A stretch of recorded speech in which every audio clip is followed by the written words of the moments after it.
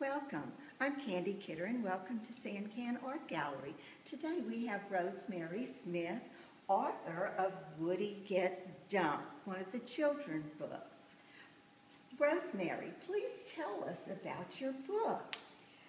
Woody is a cousin to the character in the first Lizzie of the Lizzie series, Lizzie Walks on the Wild Side.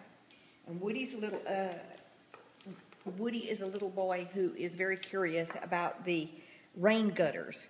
And he gets into some trouble because Papa told him to stay out of the rain gutters because it was dangerous. But he ends up washed away by a sudden storm into a bucket of water. And of course, he gets rescued. Miss Honey, the outside cat, managed to knock a long-handled potting tool into the bucket so that Woody could escape. So everything turns out all right in the end. But Woody learns a lesson.